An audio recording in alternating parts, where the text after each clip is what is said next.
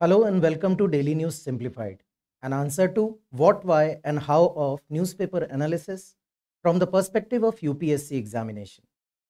Today we have taken up important news and articles from The Hindu and Indian Express newspaper dated 1st November 2023, New Delhi edition. And as we know that we have segregated this discussion into two parts. The first part would be related to prelims discussion, while the second part will contain topics related to mains examination. So from the perspective of prelims examination, we have taken up topic of deep ocean mission because there is an article, and as we know, after the success of Chandrayaan and Aditya L1, India is targeting to take up its next ambitious project, that is Samudrayaan. Secondly, we have taken up topic of local government because there is a report which highlights what is already visible and known to all of us, the lacuna and the challenges related to funds, function and functionaries of the local self-government. Thirdly, we have taken up the topic of Akhaura Agartala rail link between India and Bangladesh, for which trial run has been done. Fourthly, we have taken up a prelims MCQ based on Houthi community. So, because now in the ongoing Israel and Philistine conflict, they have thrown their hat also. For the mains perspective, from the mains perspective, we have first taken up the topic of monsoon. Because there is an article which talks about the variability and concerns related to the monsoon in India. So, as we have already covered the onset and retreat of monsoon and the topic of monsoon break, we are going to cover its spatial variability, the spatial distribution, and its impact on the Indian society or Indian population in general. Secondly, we have taken up the topic of groundwater depletion, as there is another important report from United Nations University which is flagging some serious concern regarding the groundwater depletion levels in India. And lastly, we are going to take up topic of energy security, as there is a report, or you may say data, which tells us that imports share of Russia has declined, and India, again Saudi Arabia is picking up its forte in the import basket of India. So let us begin our discussion with the prelims discussion. So as we discussed, that this article that we are going to take up today has featured in the Hindu newspaper science section, and it is related to deep ocean mission, or commonly known as Samudrayaan. Now there are several technical specifications related to this project, which we have covered and provided you in the PDF. Some cursory view over the details is that this article talks about the Samudrayaan project, its aim, that is to explore the ore and minerals in the deep ocean bed. Further, this also talks about the capsule that they are going to, or the vehicle that they are going to use in this very project, that is Matsya 6000. And now in the name itself, there is very important takeaway that why they have taken up the depth of 600 meter, 6000 meter. So you can find all the technical details in the PDF given in the description box. So let's take up the practice MCQ. Now, question says, consider the following statements with reference to Samudrayaan mission. Statement 1 says, it is a manned submersible which is designed to be sent to a depth of 10 km in the central Indian Ocean. Now, this statement is incorrect, as the name suggests the name of the capsule, that is Matsyan 6000. It is designed to be sent to a depth of 6000 meter, that is 6 km. Now, second statement says the submarine is indigenously developed by the National Institute of Ocean Technology, which is located in Chennai. Now, this is a correct statement. Third statement says the Ministry of Defense is the implementation ministry of the mission. Now, this statement is again incorrect. as Ministry of Earth Science and not the Ministry of Defense is the implementation ministry of the mission. So as you had to find the number of statements which are correct, your answer should be A, that is only 1. Now previously UPSC has also asked question based on important missions as question based on Mangalyaan, which featured in 2022 itself. And answer for PYQ is C, that is 1 and 3 only. Now the next question that we have taken up today is inspired from a news which featured on page number 9 of the Hindu newspaper. Now a survey highlights that there are serious issues pertaining to the local governance or the local bodies. Survey highlighted many things. Some of them, the important takeaway is that as we all know, there are issues of funds, function and functionaries, and state governments are reluctant to, you may say, decentralize or give the power to the local bodies. The survey has found that only the state of Assam has given the power to the local governing bodies to levy and collect tax in entire India. Apart from Assam, there are just 4 states, namely Bihar, Jharkhand, Odisha, Rajasthan and Meghalaya, only 5 states which allow them to borrow money from the market without permission. Other states do not allow local governing bodies to borrow money. Apart from this, they are not even free to hire people and allocate their desired jobs. So, as you know, UPSC persistently asking question based on local self-government, either based on urban local bodies or Panchayati Raj institution. As you can see, in 2016 itself has asked a question based on features of Panchayati Raj institution. So let's take up the practice MCQ. Question says, which of the following are the features of the 73rd Constitutional Amendment Act of 1992? You have to identify the correct statements.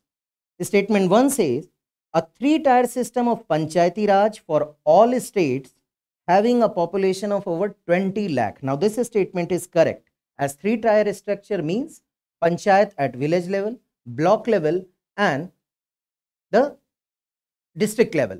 So 3-tier structure in all state having population over 20 lakhs. So this statement is correct. Now second statement say reservation of the seats for the scheduled caste, the scheduled tribes and the women only. Now this statement is incorrect pertaining to this word, that is only, because in this act it has provided capacity, or it has allowed the state governments to provide for the reservation for OBCs also. So this statement is incorrect. Now third statement says to appoint a state finance commission to make recommendations regarding the financial powers of the panchayat. Now this statement is correct. Now the fourth statement says to constitute district planning committee to prepare a draft development plan for the district as a whole. Now this statement is again correct. So our answer would be B, that is 1, 3 and 4, because second statement is incorrect. So the next news featured on page number 1 of the Hindu newspaper, and it is related to Akhaura Agartala rail link. Now this is now there is a trial run of the goods train between the Ganga Sagar station in Bangladesh and Nischintpur in Tripura. And it was a trial run, and news is about that it is to be inaugurated virtually by PM Modi and his counterpart, that is Sheikh Hasina, today.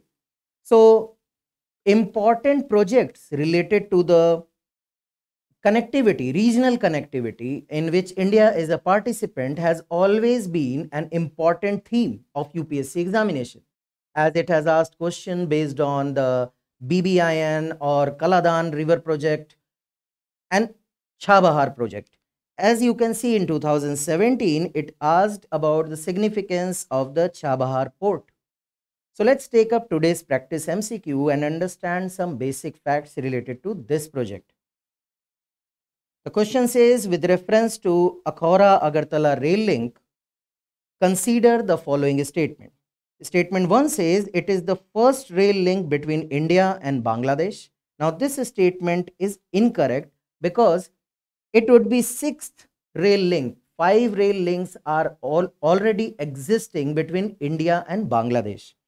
Now the second statement says the project is funded by the World Bank. Now this statement is again incorrect because around 400 crore of cost that is going to be incurred is completely funded by the government of India. Now the third statement says, which is a general statement, and you all can understand that it will boost India-Bangladesh trade in agricultural product along with boosting the people-to-people ties. So this statement is correct and your answer would be A, that is only 1.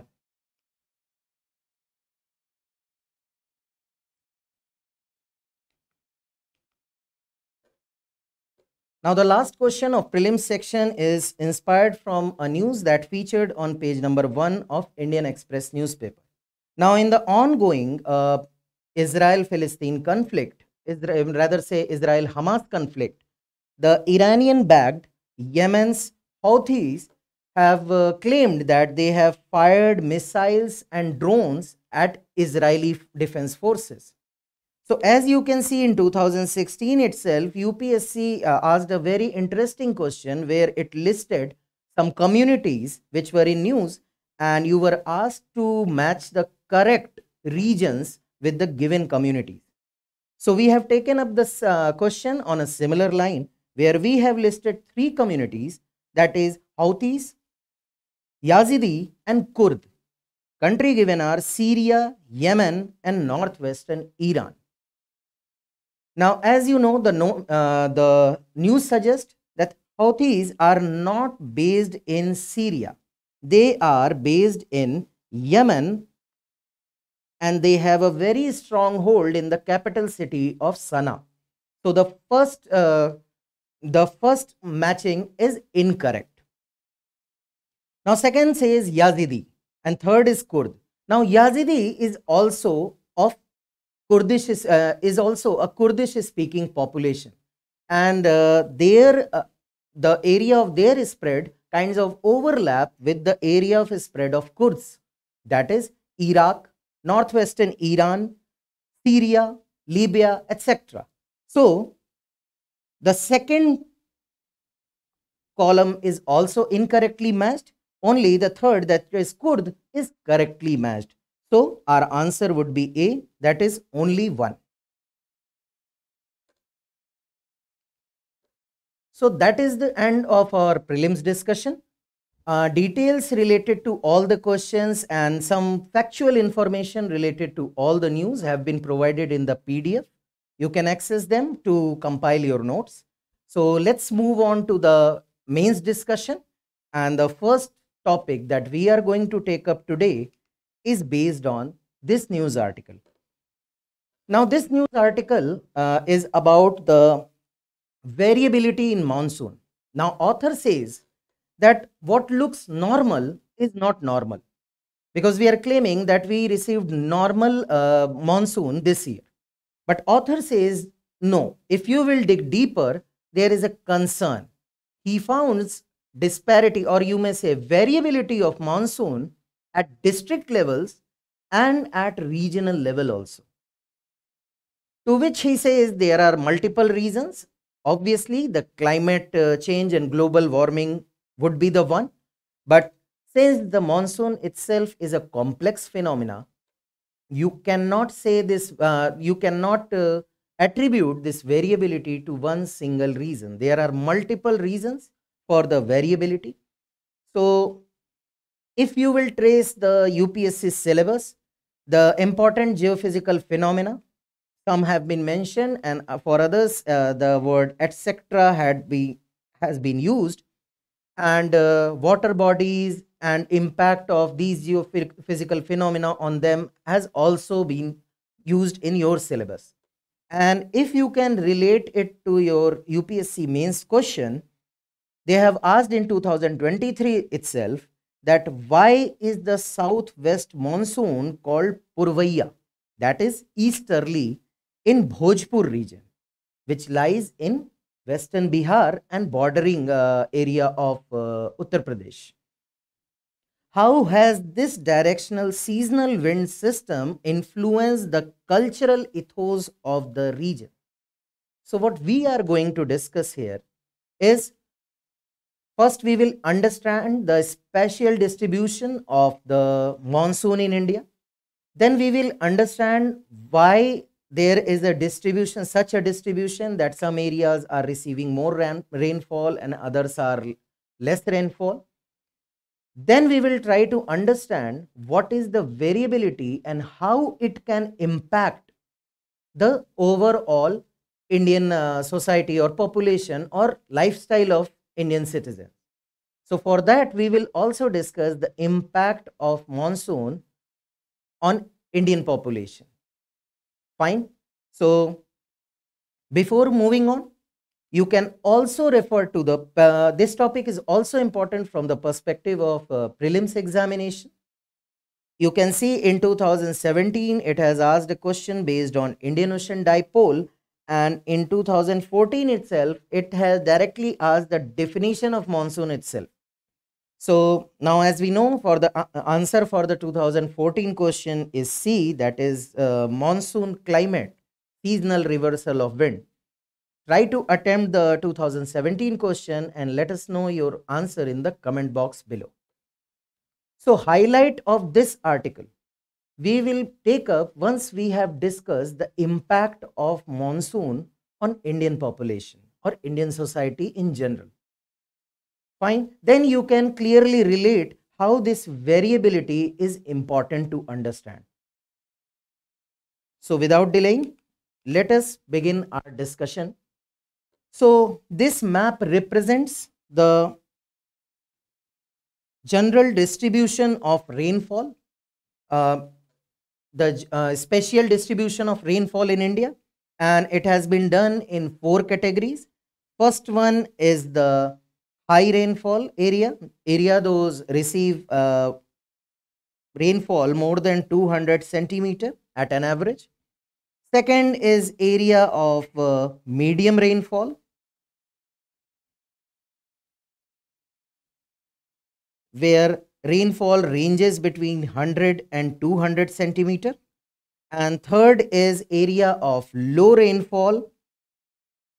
And fourthly, area of inadequate rainfall. Through map, you can clearly identify that the high rainfall area constitutes a state of, mainly constitute the western coast, and as we know it generally, the Western Ghats. Fine. Further, the high rainfall area is also, you can also demarcate that northeast India, barring Manipur and Kachar, falls under high rainfall area. Fine. Then the medium rainfall area, the states, majorly the eastern and southeastern portion of the Deccan, the peninsula, the foothills of the Himalayas that we know as Shivaliks, the eastern coast of Tamil Nadu, and rain shadow zone of the Western Ghats. All these areas fall under the medium rainfall area. For low rainfall area, we know that is state of Gujarat, a large chunk of Madhya Pradesh and Maharashtra, apart from the Delhi, Haryana, Punjab, Western UP, part of Western UP, interior area of the plateau are the zones of low rainfall. And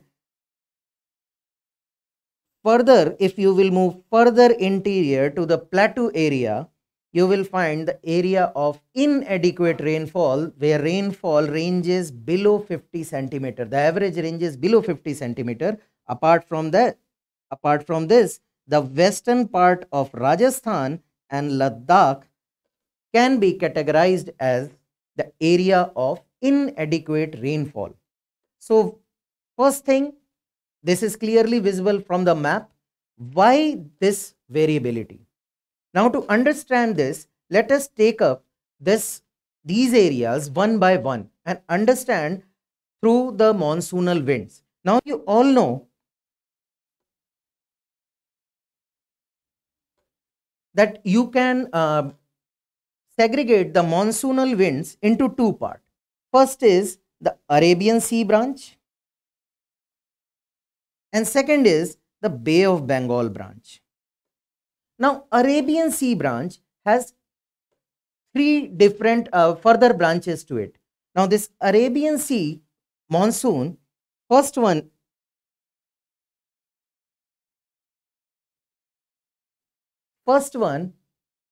directly hits the western coast.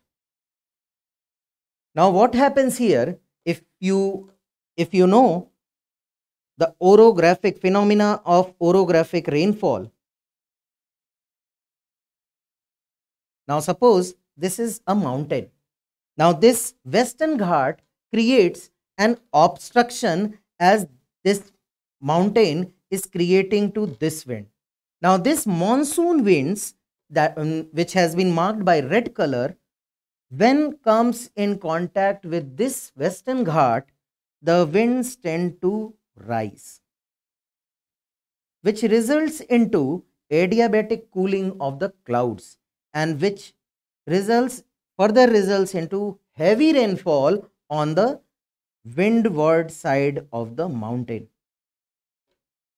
So this Western Ghat creates an obstruction which leads to the rise of the air, which gets cold and condensation happens and rainfall. The similar phenomena you can compare it with what happens with the Chinook in North America.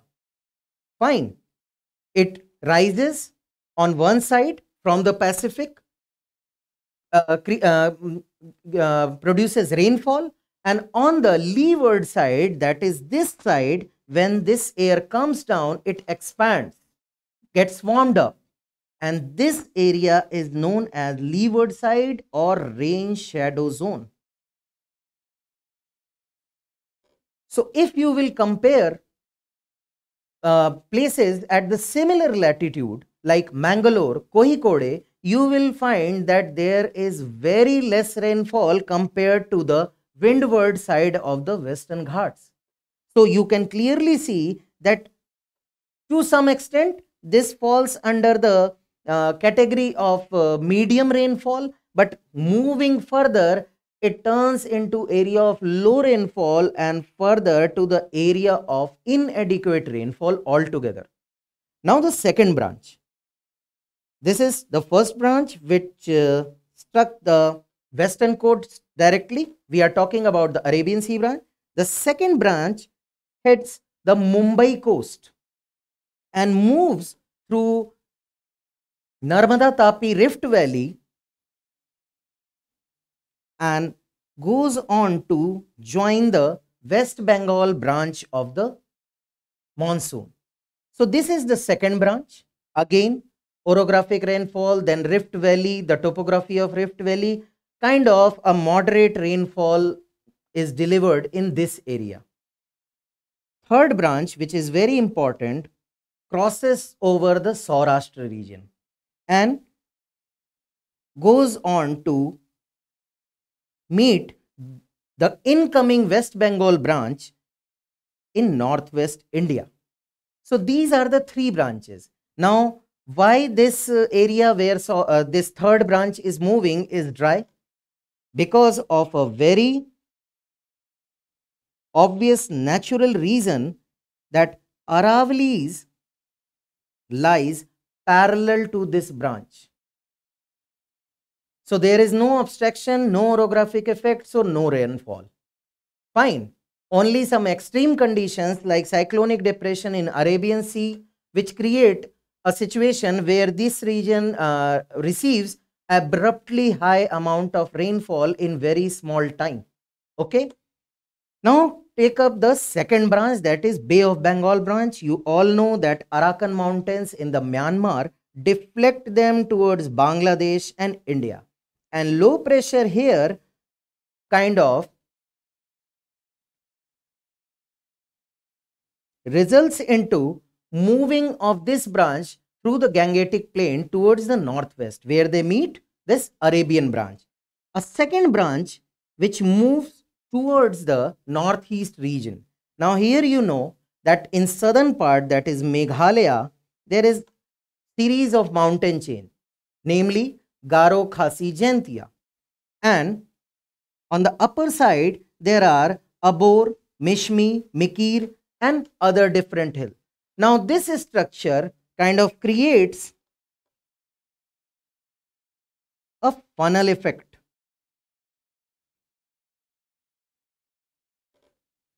This monsoon wind gets into this funnel and results into very heavy rainfall.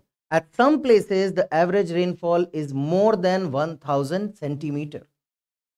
Now, you know that why the areas which are having high rainfall owe their this phenomena due to their physiological or physical feature because of presence of mountains. Now you clearly know that rainfall decreases for the from when we compare the eastern part of India to the western part of India, because for rainfall the clouds there should be a continuous moisture supply, and moving towards west this moisture supply reduces gradually, and finally whatever is remaining we in western India gets the rainfall. And this particular area, that is western Rajasthan, becomes area of inadequate rainfall. So this we talked about the spatial variation and reason for such variation. Now another important point that you should keep in mind, that Tamil Nadu coast remain dry during southwest monsoon because of two reasons. First is it is parallel. It is parallel to the Bay of Bengal branch, and secondly, if you can see in the map, it lies in the rain shadow zone of the first branch of the Arabian Sea. Due to these two factors, lying parallel to the West Bengal Bay of Bengal branch and lying in the rain shadow zone, Tamil Nadu does not receive required amount of rainfall during southwest monsoon, but it receives rainfall with the retreating monsoon when this area comes under the influence of onshore trade winds with the apparent movement of ITCZ downward. So in winters, the Tamil Nadu coast or the Coromandel coast receives the rainfall due to apparent movement of sun and retreating monsoon. So this is this all we talked about the distribution of rainfall. So how this distribution is impacting the Indian society. This is what is important from the perspective of UPSC examination. So first, as you all know, that India is an agrarian economy.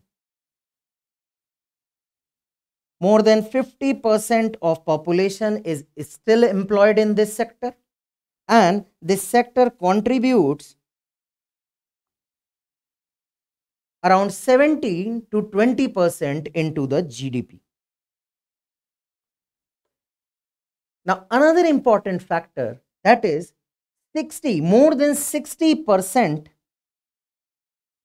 of net sown area in India is dependent on the rainfall.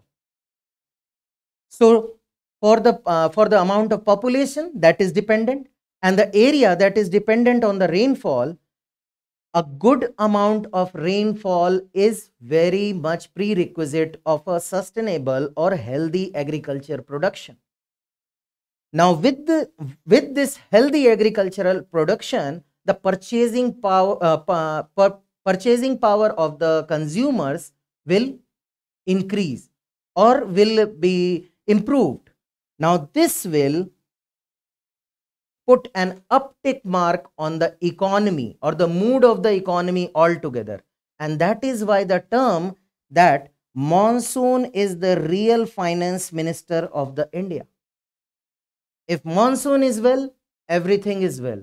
If monsoon gets disrupted, everything will be disrupted.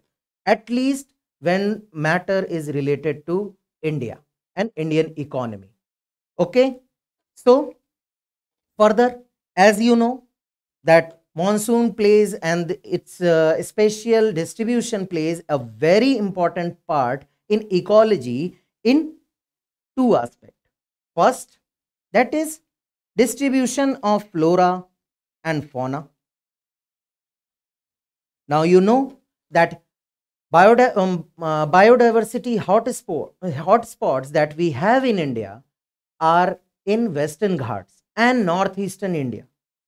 Now you have seen that high rainfall has given rise to tropical equatorial forest, evergreen equatorial forest in these areas. And these forests boast a good amount of biodiversity in terms of endemic species as well as in terms of sheer number of species. So yes, it plays a very big role in the flora as well as fauna. You might have read about the tropical deciduous forest, tropical dry deciduous forest. Now the distinction between deciduous forest and dry deciduous forest lies in their shedding of leaf, and which is impact of the rainfall, amount of rainfall they receive. Fine. Secondly, monsoon plays an important role in ecological conservation also, because more than 58% of the groundwater recharge is directly dependent upon the monsoon and rainfall. So it is pretty much important from the perspective of sustainability of groundwater as well as the flowing rivers, the discharge in the rivers. As you have heard that the rivers in peninsular India are mostly dependent upon the monsoonal rainfall. So it is very important from the perspective of ecology also. Now, if you can recall, the question in UPSC was asked about the cultural influence of monsoon in Bhojpur region. Now, just think about it. Your dietary habit,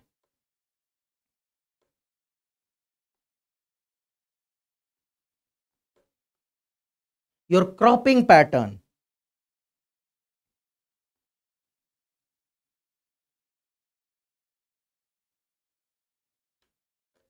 why you will find rice as a predominant staple diet in Tamil Nadu, and why wheat is the prominent staple diet or staple diet in the Punjab and Haryana region, because of the monsoon. And yes, temperature plays a very important role, but as you know that apart from Himalaya, India is not having the prerequisite, that is the temperate kind of temperature for wheats to grow. And if you can connect it, that when we were discussing the Russia-Ukraine war, we talked about the grain basket. So they are the they have the natural environment to grow the wheat, that required amount of the prerequisite amount of temperature they have. So that is why we sow wheat in winters. And monsoon, the pattern of monsoon plays a very important part in it. The sowing, the harvesting, every cycle is dependent upon the monsoon. Choice of crop is dependent upon the monsoon. So is true with our dietary habit. Fine. So is true with our clothing habit. We prefer light clothes, cotton clothes, because during monsoon season the weather becomes quite humid. So in order to have the comfort during work in fields or in cities, people prefer light clothes. So it impacts or it influences our clothing pattern also. Further, if you will look, if you have heard about the rag Malhar, this monsoon is affecting the literature and art since ages. Many poems, books, and rags are framed by keeping monsoon and its pattern in mind. I gave you one example, Rag Malhar. What about Meghdut, the book written by Kalidas? Further, if you will look deeper, the you may say festivals like Tej or Onam in southern state of Kerala, they are in sync with the monsoonal pattern of India.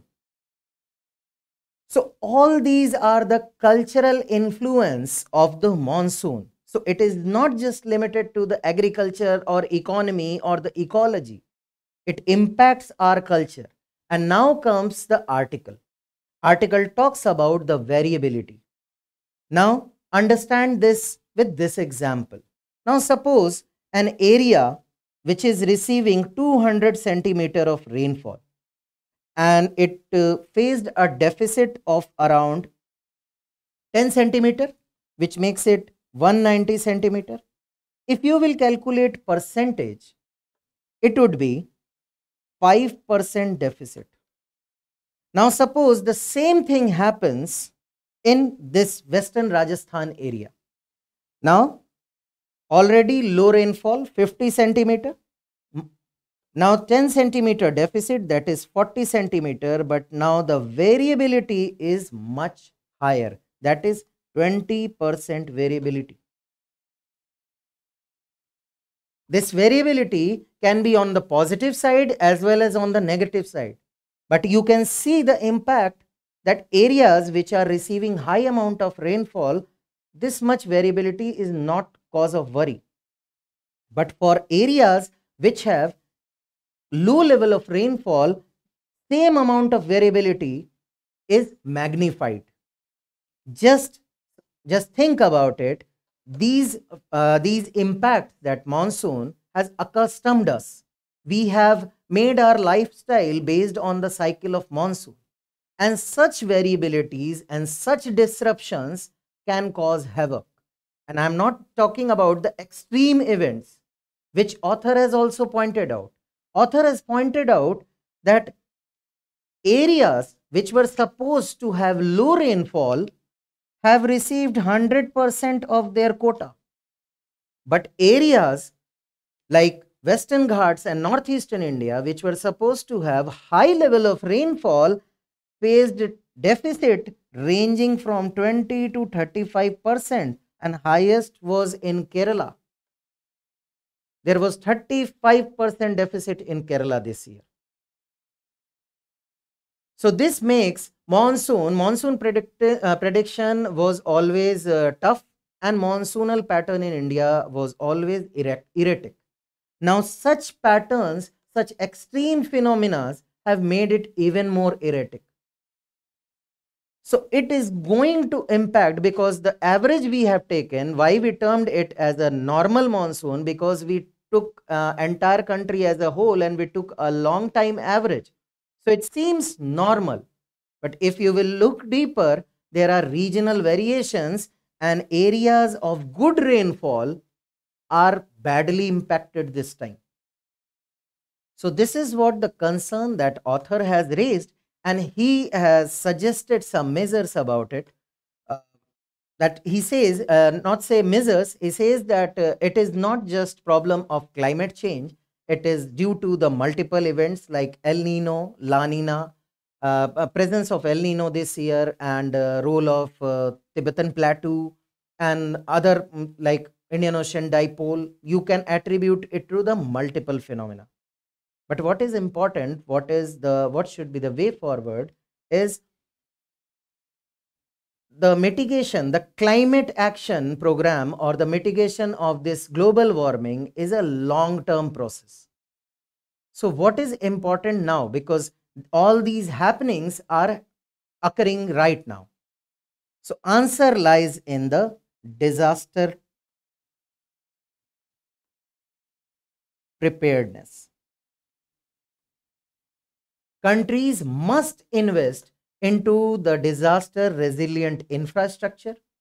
They must look into the loopholes like the construction in hilly areas, like illegal constructions. So disaster preparedness is the answer in short term, if you will look it in a short term perspective, because that can mitigate the troubles like cloudburst in mega cities, in hilly areas. Recently, we talked about glacial lake outburst. All these events can be mitigated through disaster preparedness. And climate mitigation is the ultimate solution, but which is, according to author, is a long-term goal. That's bring us to the second topic of discussion today, that is every drop counts. Now, UN report on groundwater extraction has highlighted some very concerning data. It says that out of 31 aquifers that it considered for the reading or study, 27 were overexploited. It further found that most of the overexploitation happened in the Green Revolution belt.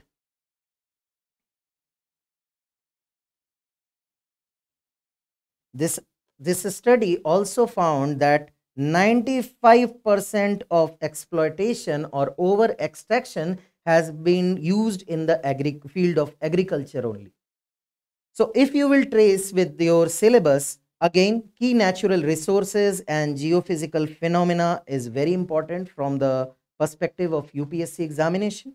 And if you will refer to the previous year question says the ideal solution of depleting groundwater resources in India is water harvesting system. How can it be made effective in urban areas? So here in this discussion, we will be covering various aspects of groundwater.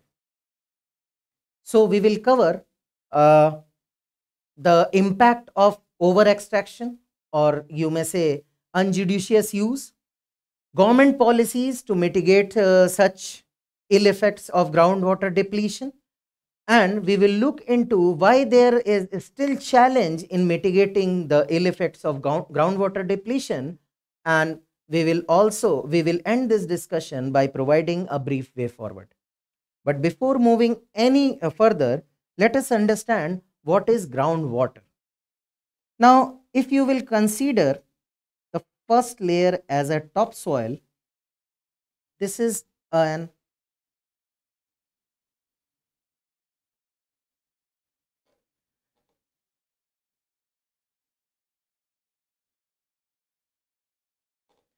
water percolates through it, and bottom layer,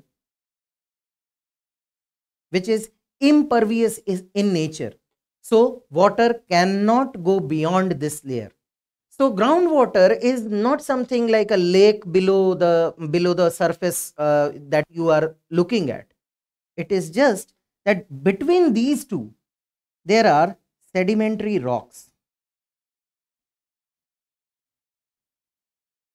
forming a kind of a structure with the pores, and this percolated water gets deposited in these pores, and this is what we term as groundwater. So whenever you will try to pump this water, all you have to do is to dig a pipe, create a pressure, vacuum pressure, and water will come out. So this is what the basic concept of groundwater is. Now, why what are the impact of high extraction? First is it depletes the water table. Now suppose the groundwater table between the two layers lies at this level. Now simply over extraction will deplete this top layer, this level. So you have to dig deeper to access this groundwater.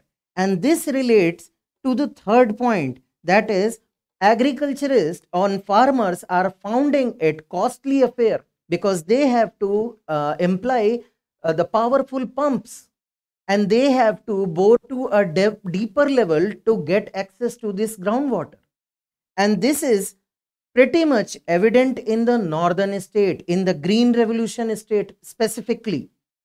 And this problem has been reported at very high level from the farmers of Maharashtra, that they are incurring the higher extraction cost for boring as well as for bringing powerful pumps. Further, when this groundwater goes down, it also results into the concentration of contaminants like fluoride and arsenic. And this is very true in the area or the fields of, again, Green Revolution belt, Punjab, Haryana and Western UP. These you may say harmful contaminants like arsenic and fluoride have contaminated the groundwater altogether, which we will use further for the irrigation and drinking purposes. So it is directly and indirectly going into our system, our digestive system. Thirdly, a very important report came in the year 2016. That is Mihir Shah Committee report. It says that India has a little or practically no study or knowledge about the interlinkages between the flowing water of river and groundwater in the catchment area. And after around 8 years, this Mihir Shah Committee's reports, after around 8 years of this report, we are finding that in the state of Karnataka, the runoff water of the rivers have depleted as a consequence of the depleting groundwater tables in the vicinity or the catchment area of the river altogether. And this has led to further confrontation between the riparian states. One of the major reason is the depleting groundwater levels. Now, another impact is land subsidence. And this has been reported from the cities like Chennai. If you know that foundation is an important part of any house. Now foundation, when groundwater depletes, it leaves behind a loosen, or you may say a weak soil base. And this results into the subsistence of the structure altogether. It poses a threat to the infrastructure, and this is being witnessed in the city of Chennai. And having talked about Chennai, in addition to the Chennai, Gujarat is also witnessing the same problem, that is intrusion of salt water into the main water bodies. Earlier, it was a case study of Chennai. Now, even state of Gujarat is witnessing the intrusion of salt water into the main water bodies, because the water table has depleted, and it has given a scope of seeping of salt water into the main water bodies in the country. Now, Government of India has been implementing various programs which are structured and focusing on the various aspects of community participation and artificial recharging of groundwater table. And these policy intervention include the National Water Policy of 2012, which is very successful in the state of Tamil Nadu. Apart from this, the Jal Shakti Abhiyan, which focuses on the community participation, and it has shown very good results in the state of Andhra Pradesh. It is method of recharging the groundwater levels by sustainable means. Then there is master plan for artificial recharge, which is pretty much successful in the state of Rajasthan. There is a dedicated component of watershed development under the Pradhan Mantri Krishi Sinchai Yojana, which has been successful in the state of Madhya Pradesh, where watershed management has been used on farm basis. Various methods of irrigation and groundwater restoration has been taken up. Further, the Atal Bhujal Yojana is also has a very important focus on the groundwater recharge, and some promising results has been witnessed in the state of Uttar Pradesh. Now, problem with these schemes are, you can see they have a very limited regional reach. They are limited. The good examples or the success stories of these schemes are limited to few states only, while we need to spread them to a larger scale. Their implementation and their execution should be spread, taken up to the various states of India which are facing the groundwater depletion problems. So these are the schemes, and these were the schemes, and we know that due to their regional approach or limiting approach, there is a possibility to expand them and to utilize them in a proper manner, but there are some other constraints also. Let us take them one by one, which are causing further groundwater depletion in India.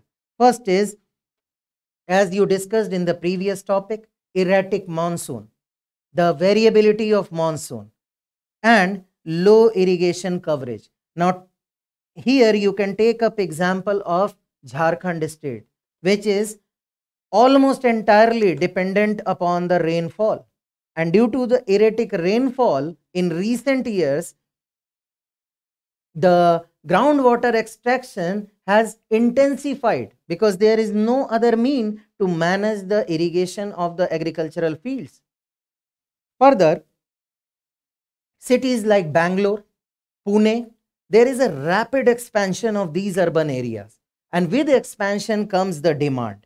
Demand rises, and in absence of any natural water body resources, what is being extracted is the groundwater. Fine. Now there are states like Bihar, where there is an you may say, leave alone the application or execution of regulation, there is no appropriate regulation altogether. That leaves farmers on their own will to extract as much as they want, and this is further causing groundwater depletion. Now those who are having this regulation policies and all have another phenomena, which we can we say that indiscriminate, or you may say poor agricultural policies. You might have heard about loan waiver, electricity bill waiver, electricity bill subsidy. Okay, now high MSP for paddy crops. Now good market for the cash crop. Now all these things are further motivating the farmers to take up the groundwater extraction even more, because they know that their electricity bill will be waived off. They will get good price on their paddy crop. So areas which you have seen that they fall under the area of low rainfall, like the Punjab, Haryana, they are growing paddy. So where the water is coming from required for paddy, it is coming from over exploitation of groundwater, and the electricity that has been consumed, the bill is waived off. So there is no disincentive to to exploit. Rather, it is an incentive to earn more. Further, there are some topographical issues in a state like Maharashtra, Telangana, Andhra Pradesh, where the topography itself does not allow the recharge of the water table. The layers are impervious, you may say. So recharging, once the level has declined, recharging that level takes a lot of time and effort. So what is the solution? Solution lies in the gathering of groundwater data, as has been done in the state of Gujarat.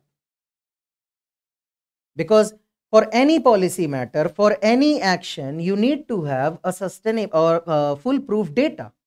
Further, there is a need of on-farm water management technique.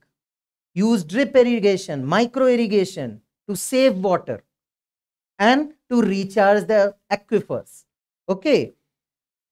Now, states like Karnataka and Maharashtra are contemplating to utilize the collaborative effort with the central government, so that technical expertise can and funding can come from the center, and these states can formulate their policy and execute it in a prudent manner as per the requirement of their local needs.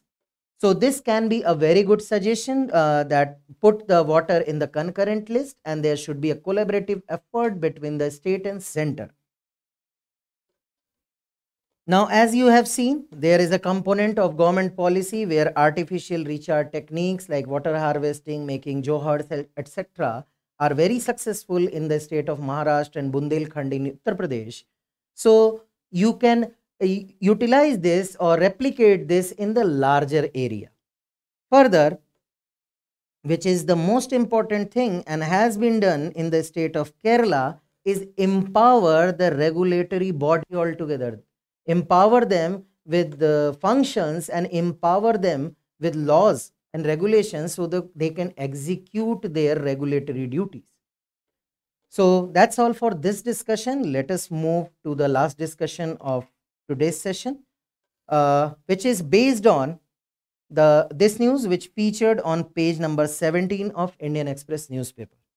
Now, the news is about the India's oil import, and recent data shows that since last 6 months, Russia had been the top destination for our oil import. Now, the share of Russia has dipped slightly, and Saudi Arabia is regaining its spot, while the overall percentage of oil that we imported has witnessed a rise of around 8%. So if you will look into your syllabus, the Indian economy and issues related to planning and mobilization of resources is very important, as these import and export have a huge impact on our exchequer. And if we will talk about this oil import, it has a huge dent on our exchequer altogether. Further, the infrastructure sector, that is energy, is also mentioned. If you will look into the previous year UPSC question based on India's energy security has been asked in the year 2017 as well as 2018. Fine.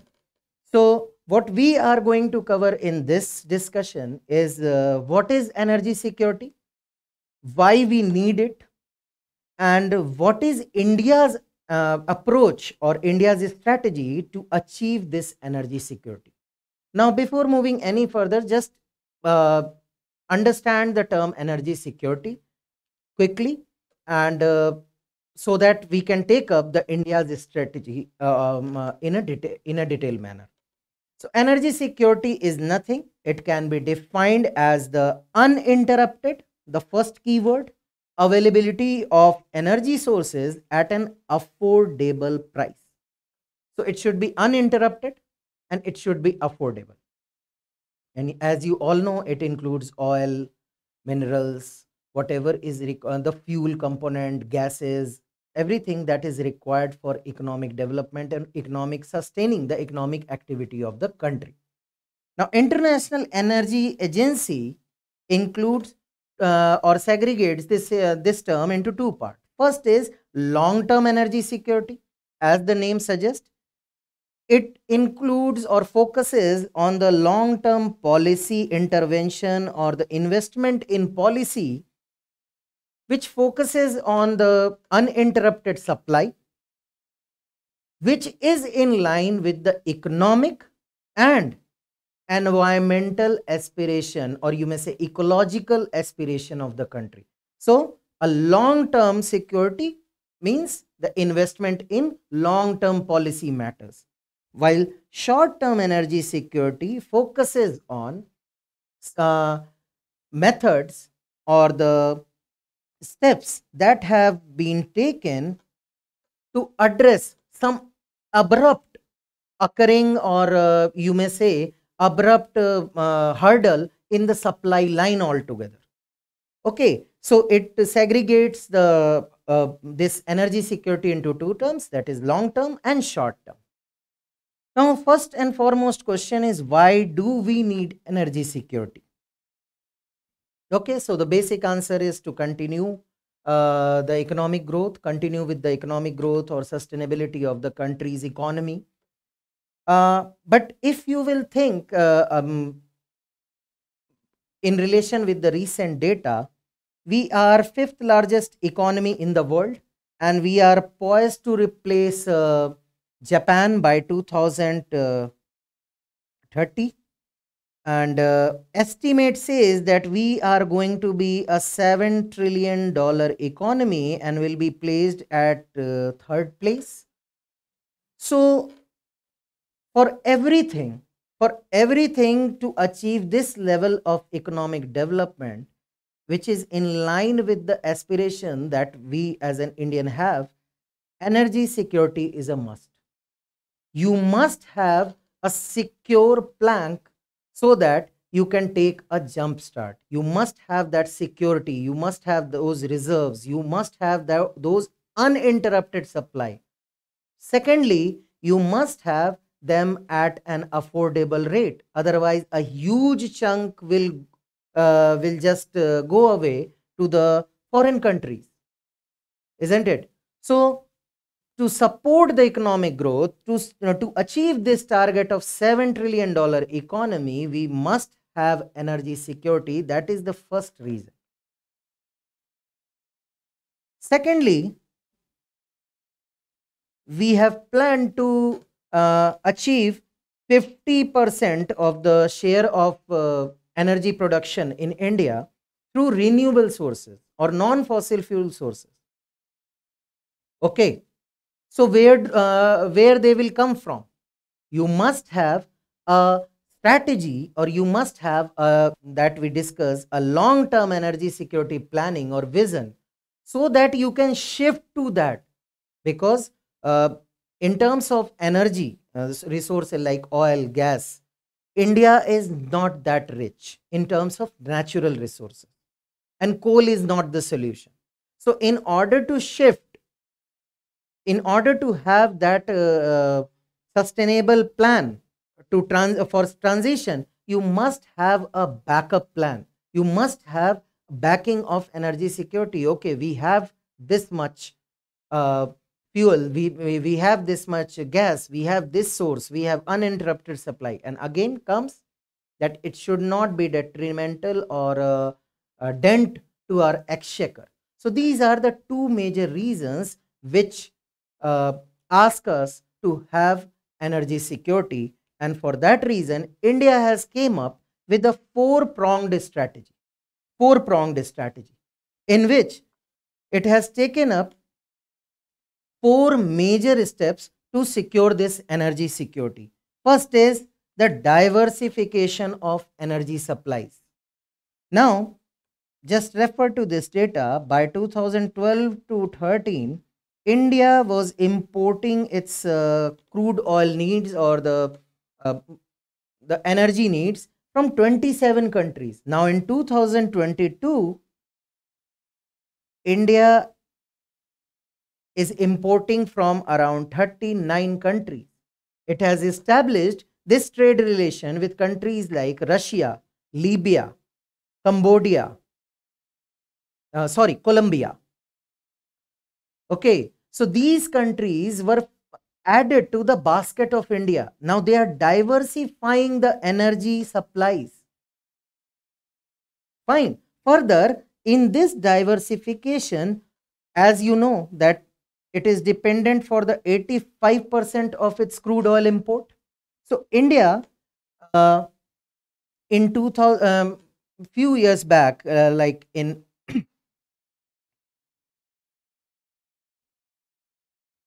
2013-14, it was taking up the ethanol blending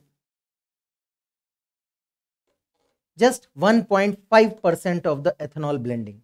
Now this has raised to a level of 10% blending, and now India is targeting that by 2030 it will increase this with 20% blending. Now they are diversifying. On one hand, they are adding more countries to their bucket list for purchasing or importing. That is, that access and the supply line will be maintained in case of any disruption on any one country. Further, they are diversifying their option. They are blending the petrols with ethanol. So dependency on import will come down eventually, okay, to some extent. Secondly, they are increasing exploration and production at home. If you can refer the HELP, the hydrocarbon exploration license policy. Now this is based on the revenue sharing contract, and it aims to attract companies to explore and produce in India, because the target is to reduce the dependency of hydrocarbon import by 10%. Okay, so on one hand, on external side they are taking up steps, internal side they are taking up steps to raise the exploration and production. Further, as we discussed that we have a target of 50% energy from the non-fossil fuel resources. Now in this field we have achieved a remarkable feat. In just a period of 8.5 years, we have seen 396% growth in the installed capacity of electricity from renewable sources, and it stands at 43% of the total installed capacity of India as of 2023.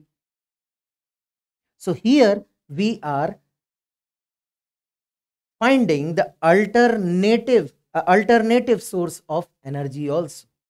Lastly, as you know, India is planning towards moving to a gas-based economy, and it is planning that gas-based economy should be having a 15% share in total energy market. That 15% fuel that are being used should be based on gas, and for this more than 30 companies have been roped in, and they are making networks through service station in various parts of the countries. Further, green hydrogen with zero carbon footprint, and we are terming it as a fuel of the future. Now, through National Green Hydrogen Policy, government is going to inject around 20,000 crore rupees to convert India into a green hydrogen hub. And lastly, but most importantly, India is investing heavily on transition towards electric vehicles. You all know about the FAME scheme. You all know about how GST on electric vehicle has been reduced from 18% to 5%, and so is true for the charging station. So government of India is pushing heavily towards use of electric vehicles, and it is putting all its effort to make India a manufacturing hub for the electric vehicle and its component. So that was related to the India's four-step strategy, and that will conclude our discussion. That is all for today's session. Stay tuned for more such updates. Thank you.